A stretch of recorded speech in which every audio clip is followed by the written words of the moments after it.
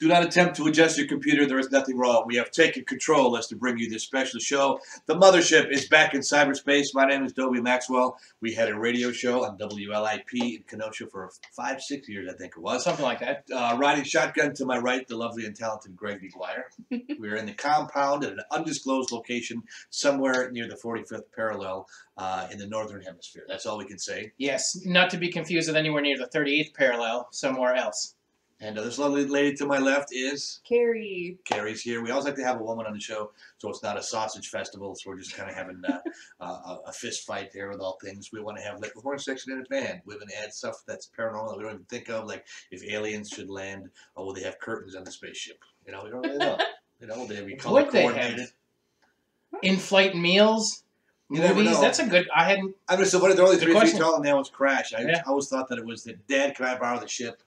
Don't go to Earth. Oh, Dad, I'd never go to Earth. Fun, fun, fun till your daddy takes the spaceship away. Well, if they're only 3 foot tall, maybe that's why they crashed. Maybe they didn't have a booster seat on the ship. I'm saying they're just kids having a good time. Speaking of kids, this is our friend Al, and he's going to be with us throughout the show. We rub his head for luck, and we hopefully do a live presentation at some point. We'll have special drinks that will look just like that. Green drinks. Easily done. Oh, absolutely. Easily done. So what we did in our radio show for 5 years, it started out, the station management said, we need somebody that's crazy enough to pull off a paranormal talk show and stable enough to show up every week. And I got handed the ball because the person in charge said, you're the only person I could think of.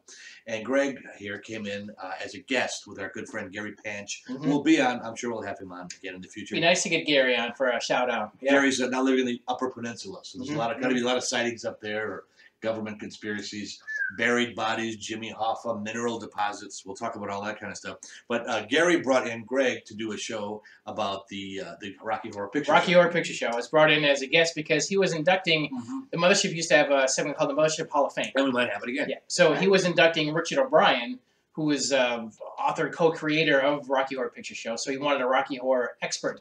I'm not sure how much of an expert I was, but I used to perform it weekly at the Oriental Theater up in Milwaukee long ago. You were an outstanding expert, and I told Gary, I said, you know, I saw it a couple of times in my. Did you ever see that movie? Yeah. Your generation digs it? I love it. Really?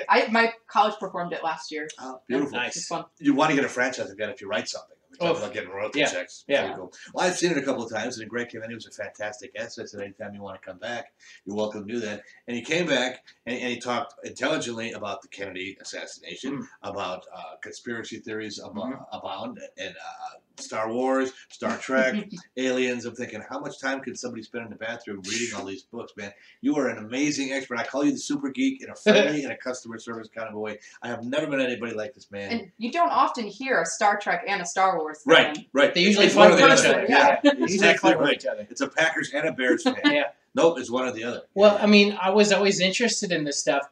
I bring it back to my grade school days. I went to grade school, and in the library, we went to the library once a week, so you can pick out a book. So I didn't know what book to pick out, so I just went, well, I want to start with this shelf, and I'm going to pick the first book off that shelf. And the first book off that shelf was Bigfoot.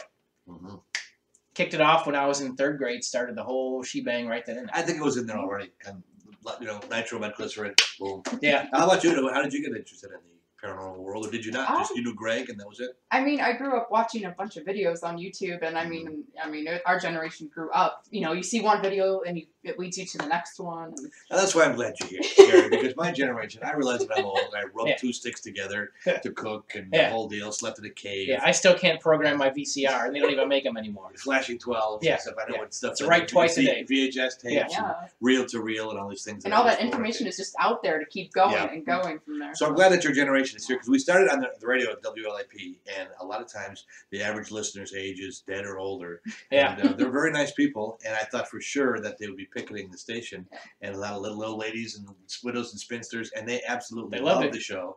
And we did, and I told the boss there, I said, I'm not going to sacrifice goats on the air. Let me just have Not yet. Let's do what we do and see how the show develops. And we're really glad it did, and people like Greg came along. We always had an ongoing interstellar cast would come and go. Yeah. So when one of us is, I kind of was the constant for most of the time, but even I was gone at sometimes. And so we will put the show together for you online now. Technology has, in the 5 years that we've been off the air, we were 2 years we've been off the air. We were on the air for 5 years. Yeah. We saw technology explode steadily, and it will again. Yeah. We couldn't podcast like this. Well, we talked about that when we were on the air. We talked about how to change, how the medium was changing, how radio is going more online, more YouTube, more podcast, all that kind of stuff. So this is just, in my view, evolution. The last thing you want to inherit is a radio station tower or a newspaper. Right. With the last thing that you really want. It's like, okay, I got an Edsel and I have a blacksmith shop. Now, granted, they still have all these surveys as far as where people get their news from. And radio and newspapers still make it on the list. Yeah. So I think they're still relative, but not quite. I mean, they're starting to sink down. If your radio and newspaper look like this, that's what everything is right there. Yeah. It's amazing to me. My grandfather was the greatest influence in my life. He raised me. He was my father figure. He died in 1981, which is before you were born. And if I would dig him up for 1 hour and I get a chance to talk to him, and I would show him this, Gramps, do you know what this is? He would say, "Oh, that's a big lighter you got there. Oh, we're gonna light a big cigar with that." What kind of square flashlight is that? I have no idea what that is.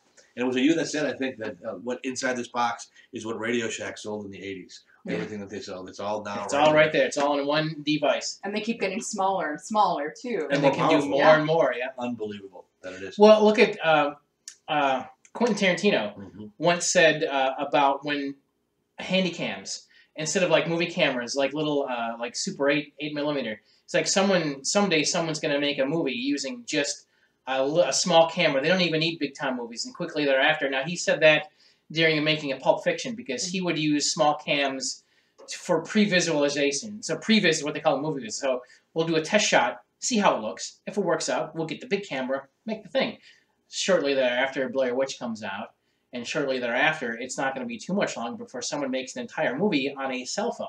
I mean, it's coming down. Why can't it be us? Yeah, why not? Why not us? Right now. The Mothership movie. You started exactly right. Well, with all the editing software, movie making software, with all the tools that are available to anybody, who needs Lucas anymore? Who's got time to live life? Because you're too busy watching, listening to other people's podcasts, reading their blog. Well, people take it on the go too. They want to go exercise. They'll pop their headphones in. They can do it anywhere. That's why this show is going to be in 1/2 hour bite-sized increments. Yes. Our show is funny because we started before Greg came around at the radio station, and we were on. They put us on 4 to 6 in the afternoon. Well, you can't talk about werewolves and unicorns and spaceships and interdimensional time travel when the sun is up. It's just impossible to do that. Then they put us on from 7 to 9. Which worked out pretty well. Better. I'm thinking, man, how are we going to fill 2 hours with this woo? My buddy called it your woo woo show. It was talking your woo woo show. How are you going to talk about it for 2 hours? Then we were pretty full, so they added a third hour, 7 to 10, and then it became 8 to 11, and then it was 8 to midnight, and we had 4 hours by the time you were in there. And we couldn't pack it all in. Yeah, if you think about it, like wow, 4 hours. You must have run out of stuff to talk about. That never happened one time. No, it was just constant stuff. And we had great guests, and we're gonna get some of those guests back and some new guests back. The show Coast to Coast AM, which is like the standard bearer for woo-woo shows on the radio, terrestrial radio.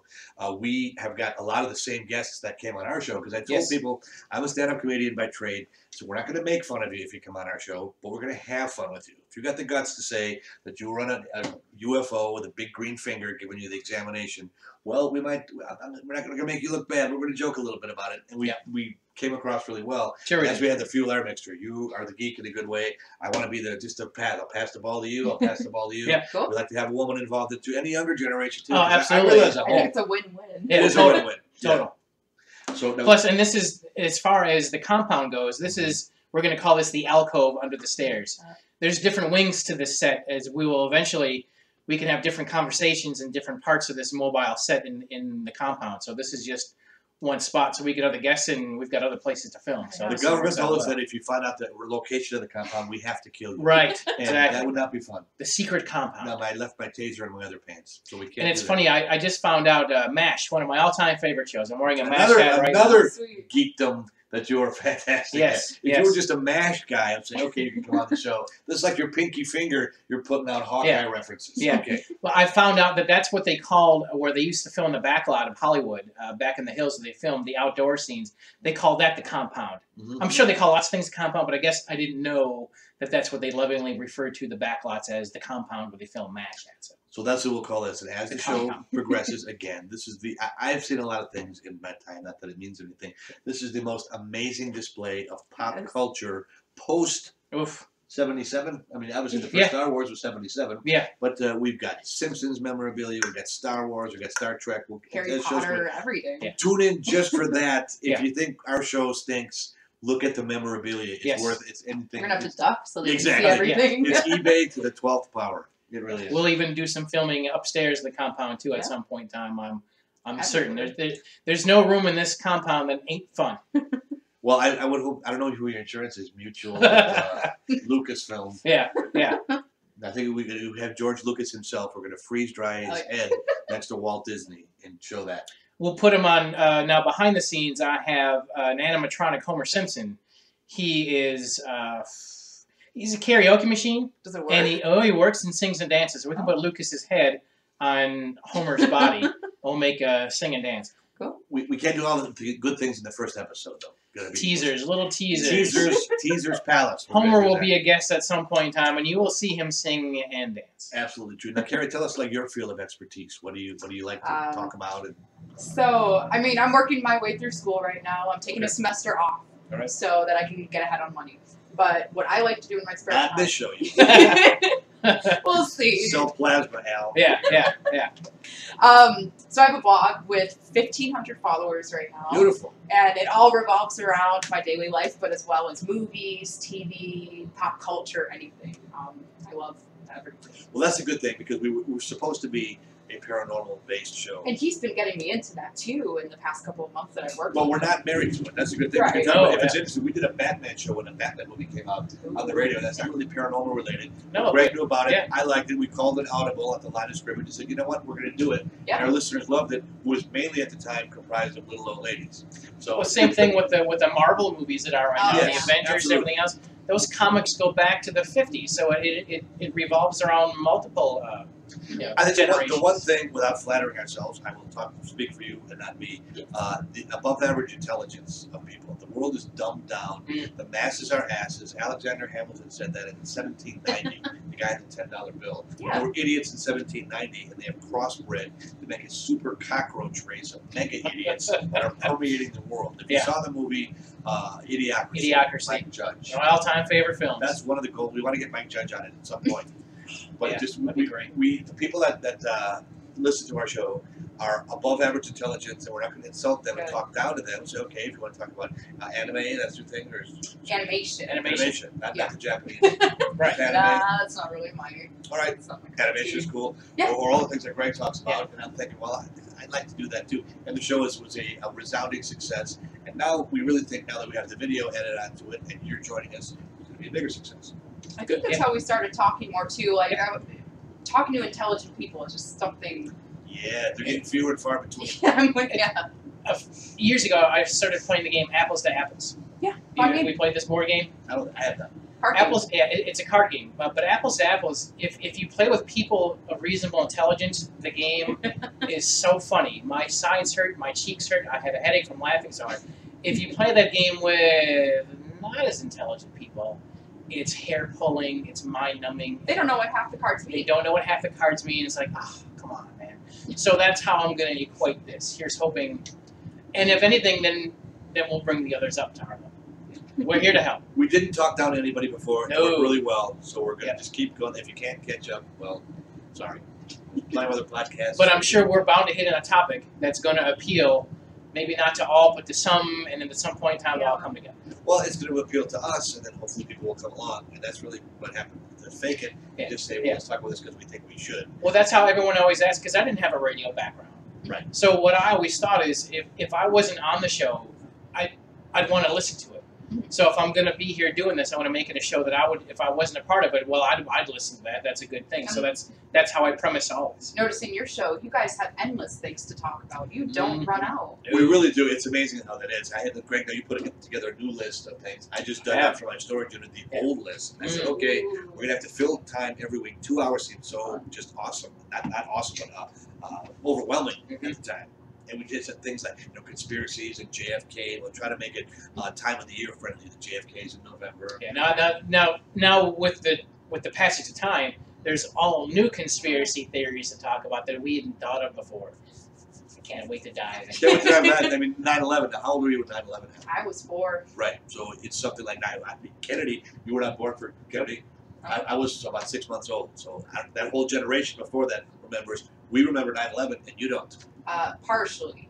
Okay. I remember little snippets, but I mean, I don't know if we want to save that for the actual episode, but I do remember some stuff from that day. Mm-hmm. And maybe because it was just so important, and I saw my mom crying at one point. Well, the event was such. The thing is, like, everyone knew where they were at when JFK was shot. Same with September 11th. I was a suspect for a Yeah, while. suspect. 6-month everyone's baby. Yeah. Everyone knew where they were at when the planes hit. Yeah. So that's why it's kind of the same thing. And then the generation previous to that, everyone knew where they were at when Pearl Harbor happened. Yeah. So there's always that weird moment in history that happens that everyone remembered where they were at. Now I think it was when the Cubs won the World Series. Everyone knew where they were at in the Cubs Yeah. World Series. Where were you? I was at work. The thing is, I'm not that big a Cubs fan. It's okay. So I guess but I don't. it's such a crazy I thing. was in my apartment crying because I was so Yeah. happy it happened. Yeah. Unbelievable. I was in a Buffalo Wild Wings, and it's funny because I was in my car, and I'm notorious for having I've had at last count 122 vehicles in my life. Like some people rescue pets, I rescue vehicles. I'm usually the second to last owner before the junkyard. And I had a car, and believe it or not, didn't have a radio. The radio just went out. I don't know if it wasn't a fuse, long story longer, and it was the Cubs. And I'm getting texts when I'm driving. Oh, the Cubs are winning. They're going to do it. They're going to do it. I'm thinking this is a historical thing. One day, so I stopped at the Buffalo Wild Wings, and there was a guy there with his girlfriend who didn't like baseball, but he did, and another guy who was a salesman, the same thing, and we're watching it. And I said, you know what? 30 years from now, we're going to remember this day watching the Cubs win. It was just surreal when they flashed the graphic on the screen. Cubs win the World Series. I'm thinking we have passed into a parallel universe. I actually think I was here at home, channel flipping and watching multiple other things. There were people blowing off fireworks across the street. Oh, Did you hear that? That's right. Yeah. We all ran outside cheering. It was great. And for those of you watching on the internet, we are in Kenosha, Wisconsin, where the compound is. That's probably, maybe 60 miles from downtown Chicago, maybe 50 from Wrigley? Give or take, It's about an hour to get there. It's not that bad. Yeah, it really isn't that bad. And it's right in between Chicago and Milwaukee. Now, you guys grew up here, and you get Chicago and Milwaukee TV? Yeah, when I grew up, yes. Living here in town, I was able to get Channel 9, Channel 4, the whole repertoire. Even what was Channel 7 and Channel 9 were the 2 Chicago stations, and Channel 5. Those 3 stations out of Chicago we were always able to get. Yeah, that's very much a rivalry thing. It's like big brother, the younger siblings, like New York and Philadelphia. They have the rivalry that Chicago and Milwaukee do. And Chicago has that rivalry with New York. They're the little brother, little sibling, younger sibling. What did you prefer? Well, I grew up in Milwaukee, so I didn't get a chance to watch Chicago Channel 9. Everyone was talking about Ray Rayner and Bozo the Clown and all these legendary, iconic things I never saw. Now, Ray Rayner, I grew up watching, and as I got younger, I watched him more because he would have previews for the next Star Wars movie. I remember Ray Rayner and Captain Kangaroo. One specific morning, we were almost late for school because they were going to show snippets of the new movie Empire Strikes Back. And we're like, I'm not leaving the TV. School be damned. I'm going to see what happens. Was it like a 30-second promo? Yeah, barely even that. But it was Worth enough. it? It was enough to satisfy the curiosity. Boom, yeah, that's it. It's like, oh my God, look at another one. Okay, school on. We can go. That's one thing I think too that has really progressed from my lifetime to especially yours, but I know yours too. And that is the previews of movies. Used to be you'd see a 30-second or 1-minute preview. And everything. Now it's just there's a date set to release the preview. Yeah. I never thought of it because they go from teaser and then to preview and then sure. And then they full got like trailer, 3 half trailer, TV spots, Now, are you a Star Wars fan? I am. Most women are not. I am. Good. That's okay. I always loved it. There's no right or wrong. Yep. So not Star Trek. A little bit. I mean, my dad loved Star Trek, and he loves both. But I mean, I didn't really watch the television shows. I watched the newer series, like the 2009 movies with Chris Pine, and they were good. The new Trek movies are a lot of fun. They are very good. Yep.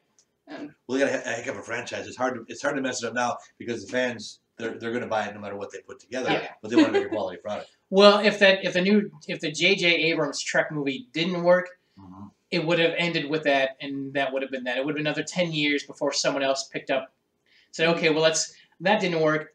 Let's try it this way. But what J.J. Abrams did is he tapped into it. They went back in time and he recast more or less the original cast. Yeah. Brilliantly, and it worked out very, very well, and went from there. If he would have failed at that, or he would have miscast it, or or whatever, it would have stopped. It would have died. Now, what is the first Star Wars movie that you saw? Did you go to the theater? I didn't see any in theaters. The Okay. first one I Wow. saw was number Okay. 7. But I mean, I was 2 when the number 1 came out. So Episode 1, Phantom Episode Menace. 1. So that I was 2. that was what 99. 99, yeah, 99. So I was 2. So I wouldn't really see that one. The second one came out when I was maybe 4, and the last one was when I was 9. And I didn't really get into it until I was like maybe 12 or 13. So 7 was really my first one. So you went back and saw the 4, 5, and 6. Yeah. And you liked those. Oh yeah, definitely. My dad and Okay. I would just have marathons all day and watch Wow. them. So. How about you? Now, what is the first one you saw? Well, I saw the original back in '77 when I was 5 years old.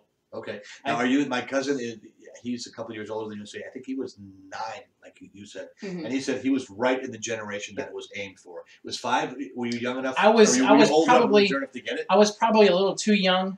All I remember, I saw it at the Roosevelt Theater here in Kenosha. and It's no longer there. But I remember just the space battles. As far as content and characters, I thought it was cool looking. I didn't really understand it. But at the time, all I had was trading cards, right? There was no VHS, didn't even exist then. So to further get into the film, you had to get the comic books, the trading cards, get the action figures. Then you can dive into this thing head first. So when the next film come out, you had already You're played with ready. the action figures. Like, wow, this is cool. I can't wait for more. Was there a fan club? How did you talk to other fans? At the time, there was a Star Wars fan club that didn't come around until, I want to say, Empire Strikes Back, and it was called Bantha Tracks. So you send in your $5, and you get the magazine and fan club membership and stickers and patches, all of which my brother has every last one of these things. We got a New Hope patches, which was the original name for Star Wars, added on to the titles later on, but we had all this stuff. Now, it was through Bantha Tracks that my brother got one of the sacred items of Star Wars-dom, the poster that was originally supposed to be, instead of Return of the Jedi, the original had was Revenge of the Jedi. Hanging upstairs in the compound is that poster that we ordered from Bantha Tracks, the preview poster called Revenge of the Jedi. Yes, I possess that poster. It is hanging upstairs. That's so cool. We'll grab a look at it one of these days. I heard that the original title for that movie was supposed to be Darth Vader, you egg-sucking dog. You're not wrong. Yeah. Now there was. Now you know this. I don't know if you do, and you told me this in the past. There was a name, a phantom name of the movie when they were filming it. Yeah. Oh. So if somebody and they made jackets with that. They made name. jackets with that. If you have the phantom name, Family Guy. If you watch the Family Guy cartoon series, Family Guy ripped on this. They made their own Star Wars episodes, and they called it Blue Harvest. And everyone wanted to know, well, where did they get the name from?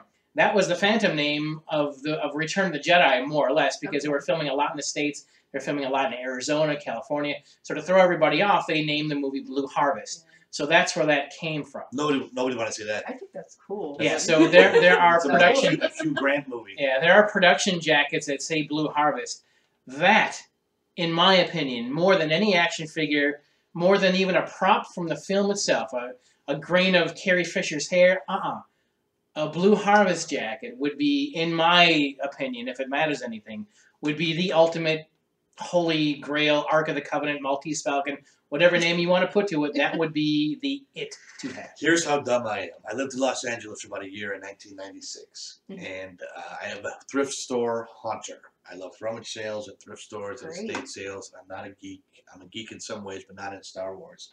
And I lived on Wilshire and Fairfax in LA, which is right in the heart of That's in the heart. And there's a thrift store there, and they had a Revenge of the Jedi poster, movie poster in there, $1. Yep. And I thought, what would I do with that? Right. And I did not buy it. Sure. And that's the one thing. And after How would you know? I mean, no one's crystal ball is ever going to be that crystal clear. no, but There's no I way. should have known that. It was such a huge pop culture thing. This was probably maybe 1996. You could have just given it to someone. I Right. mean, Yeah. But I lived out there. I didn't have a place to put it. And then went back. I said, I probably should go get it. Went back an hour later. Gone. Of course it was. Whose autograph did you get again? You were telling me about that you had Carrie Fisher's at one point. My brother has Carrie Fisher's autograph. He got that. He got to her, I want to say, through Bantha Tracks, because at the time SARS were a little bit more accessible. Yeah. And I at one point in time had Harrison Ford's autograph, but I had misplaced it. That was a long, long, long, long time ago, and I put it somewhere in my parents' house. Said it'll be safe here. Last time I ever saw it. That's how it goes. When you're a kid, you don't really. So chances are it's gone, or Well, that thing's gone to the four corners. So I'll never know what happened to that thing.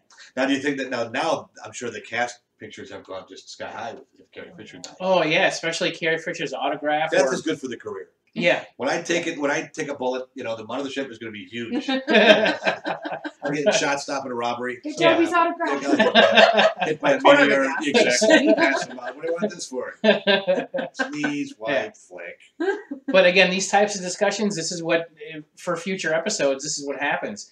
I always equated our shows to Simpsons episodes.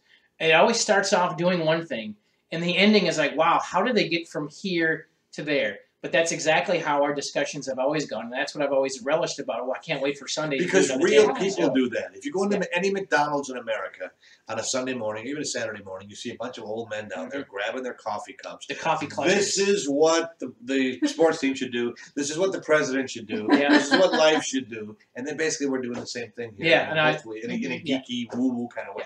But this is real. At the time, top Real radio. people. I mean, this is us. This is perfect. And no one's telling us what to do, so that's the good thing. The censors Yeah, are no off. hierarchy. Yeah. Well, they weren't there at the radio station either. I don't think No, anybody listened to us. But then it got to the point where Yeah, they didn't get in our way, but at the same, now the flip They didn't side of help that, us they didn't either. help us with the damn thing. Yeah. Yeah. So we're glad you guys are here. If you want to get a hold of us, what is our Facebook page? And we have a Isn't it under your name right now? Yes, at this moment in time, Gregory Deguire. But through that, there's a Mothership Connection fan page. You can find these on Facebook. I have my own Facebook profile. You can always send me a message, and I can point you in the right direction. Once this show evolves, once we get going on to better things, we'll have our own emails. If you want to email us questions, I've got a Twitter handle. I recently made a Tumblr for us, Yeah, so people Tumblr, can send Twitter. asks. I'll put it in the link Beautiful. below. Exactly. Yeah. Thanks. Yeah. Another thing, people always ask, where did you get the name Mothership Connection? So just to say it in the first episode, we said it on the radio. Mhm. George Clinton is my favorite musician of all time, and his band's Parliament Funkadelic. It's a long story. They're the same band under 2 record contracts. They basically came up in the 70s, and their big Mothership Connection was a Parliament album that really broke them through. And they worked arenas, and they landed a spaceship, and then George Clinton would come out as a character called Dr. Funkenstein and Star Child, and Mothership Connection was a thing. And I got a chance to meet George a few years ago, and it's just, I don't know if you ever got a chance to meet your hero. We'll talk more about that. Yeah. And George was just an absolutely great guy. I told him about the radio show that we had, and he said, cool. Aww. He really liked it. Yeah. So it's a tribute to him. So that if you get the album Mothership Connection, you can Google it. Yeah, for That's- you young, the for you young youngsters, kids. if you've never heard of George Clinton and the P-Funk, please do yourself a favor. But if you like rap and hip hop, that is the DNA. Yeah. Funk music is Yeah. the DNA. Yeah, without the P-Funk, there would be no rap R&B as we know it today. I mean, they were one of the originators. One of the originators, along with James Brown and Sly Stone. We'll talk about that maybe another Yeah. time. Yeah. But that's where the name came from. Check out Mothership Connection album. Definitely. And I think around time too. We are right around time. Yeah. This is episode 1. That's Mhm. Carrie. That's Greg. My name is Dobie Maxwell. The Mothership is flying again. Plenty more episodes coming your way. Listen, watch, be part of it. We love you. We'll be back soon.